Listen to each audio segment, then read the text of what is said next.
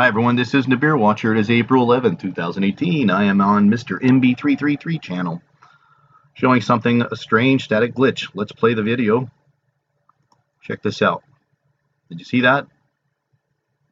It happens pretty quick because it happened quick because they're moving their hand quick. They can move their camera back and forth half the day and it would have kept doing the same thing. It was not a glitch. It was a lens in space. Approximately, I believe, to be 250 miles out. Let's watch that one again. He slows it down for you. Did you catch that? Now, so I freeze framed it, recorded it myself so that I can move the video back and forth to capture this exact split second time we see the edge of the lens array folding the light of the house right here. In fact, and move it back and forth twice, depending on the change in the angle. So let's look at this thing as it slowly, as this glitch happens.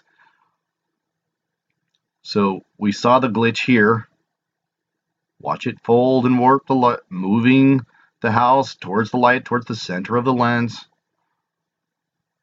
And it happened again. It actually happened twice. But folding the lights slightly different the second time it appeared. Here we see it folding it at this side of the house because the whole earth is spinning. It would have changed it.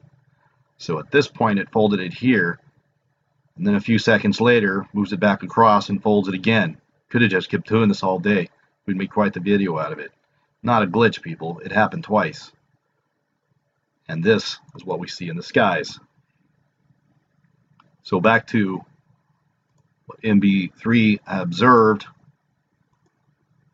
are these light lenses in outer space.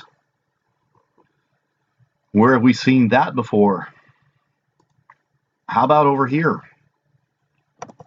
where I showed you another video? This is not Photoshop. This is, I'm on Addicted Sports right now. This is a link.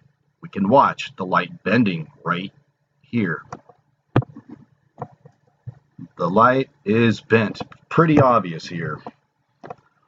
Now let's see what happens a little later on in this video. What are they hiding with this lens system in space? We can see that these beams of light are straight, frame after frame. Then along comes this celestial body projecting and bringing into focus the striped planet.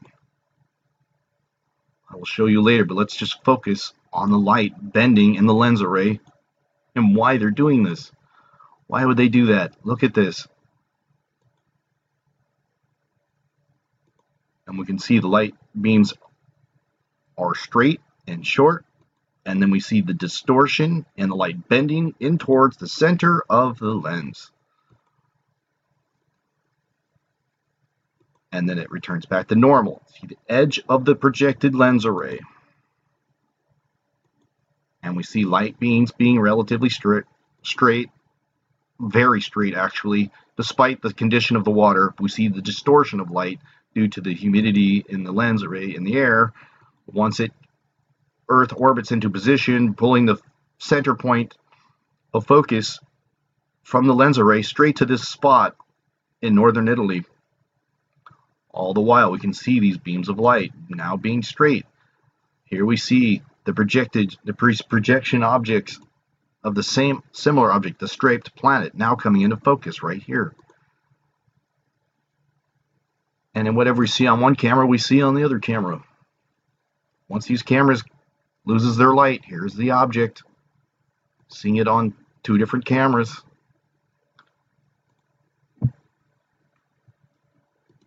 We see the light bending in this camera. This is more recent, April 8th. Watch the light bend. See the straight beams of light.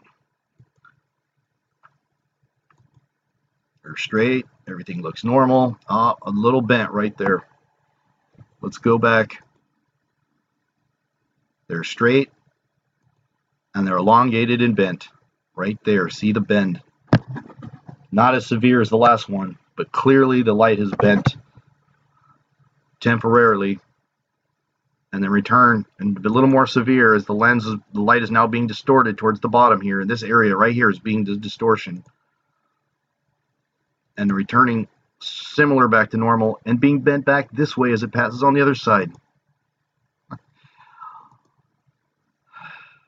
Wow. And again, we see the projection of the striped planet coming clear into focus. Again, I will show you pictures of this striped planet with the signature stripes of it. And whatever we see, leaning forward to 1 o'clock.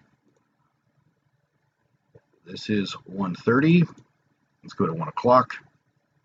Here we see this object now comes into view. And whatever we see on this camera, we see on this camera. In the same direction, at the same time, react in the same way.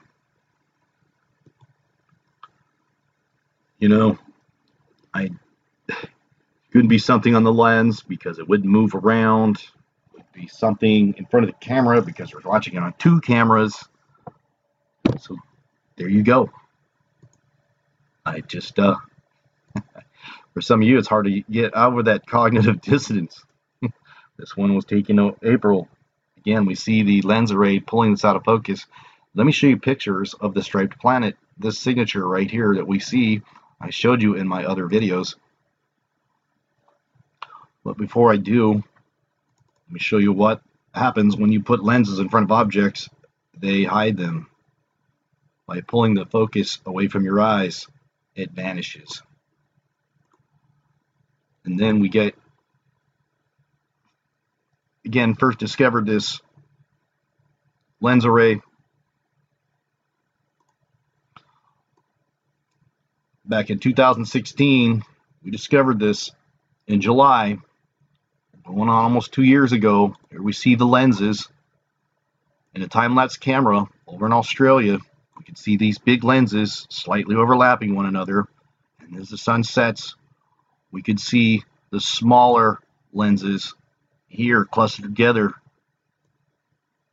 I've had other videos about this, so please go back and watch the further breakdown and all the photographic and video proof of these lenses that are in space that are responsible for the double sun halo. Let me just show you. I could zoom this in. You see the 2 thicknesses here. That is the reason why I believe why we have the double rainbows almost at every single rainstorm. Double. And yet they keep calling it rare on every rainstorm.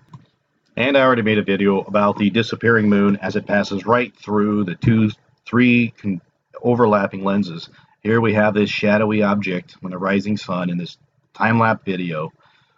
You could watch the moon as it sets go from a full moon, a new moon, to a full moon, and then 4 days earlier.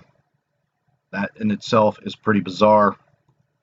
And then we could see the moon as it orbits right in front of the lens array. Let me zoom that in.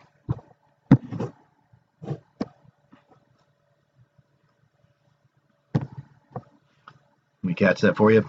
Watch this. Split in 3 separate pieces. So just a change of thought real quick. But I had posted a video about the pole shift, sun change difference. And to my horror, I was wrong and I took it down.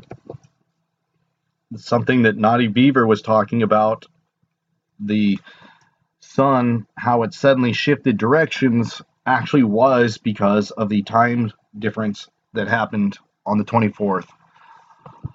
And I almost wanted to do the same thing Naughty Beaver did, was take down my channel and hide my face because I was so embarrassed. But I quickly took away the video.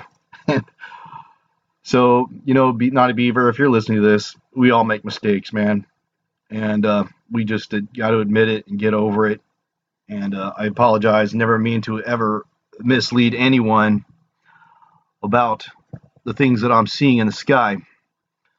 So, again, I was tracking you on that, and I think I fell into the same thing, and I walked in the same boat. just to find out that it was just a daylight savings change. So my apologies. So that's why I took down the video.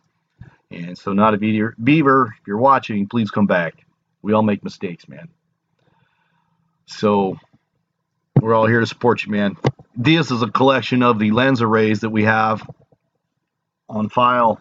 Many, many more reasons why we have the sun halos, the strange suns that we get, this converging of the lens arrays that we see here and here as these lenses were converging upon one another. We keep seeing them. Sometimes people do confuse them as planets. It's very hard to determine whether it's a planet or a lens. It takes practice. Anyways, please copy, like, and share this video. Have a blessed day.